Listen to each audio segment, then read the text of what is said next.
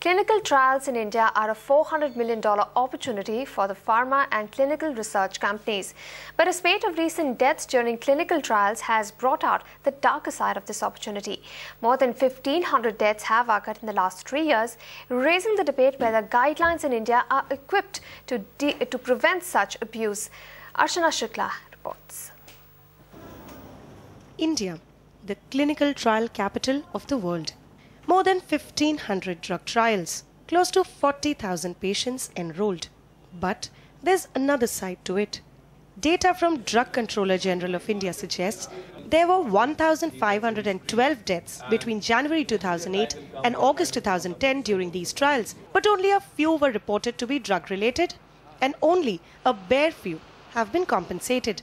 A startling fact that made the regulator pull up 9 pharma companies, summoning them to compensate these 25 patients who died in 2010 during drug trials by June 20th. Critics, however, say processes are not in place to protect interest of volunteers who take part in these trials.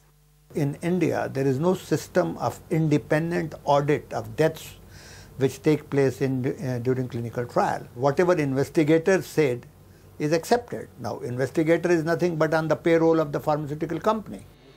Human drug trials opened in India only in 2005 with certain regulations in place.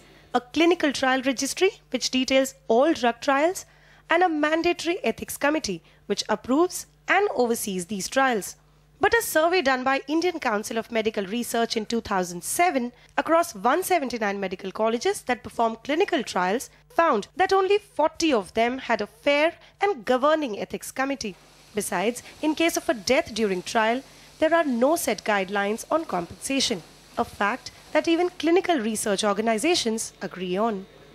There are no guidelines for compensation of the subjects or compensation to the subjects for any serious adverse events taking place with the administration of the drug. For the pharma industry, India offers a huge opportunity at just 1/5 the cost as compared to developed countries. Add to that a large patient population in areas of cancer, infectious diseases and diabetes. But in absence of proper guidelines and strict implementation, it may just prove to be a ticking time bomb waiting to explode. In Mumbai, Archana Shukla, NDTV Profit.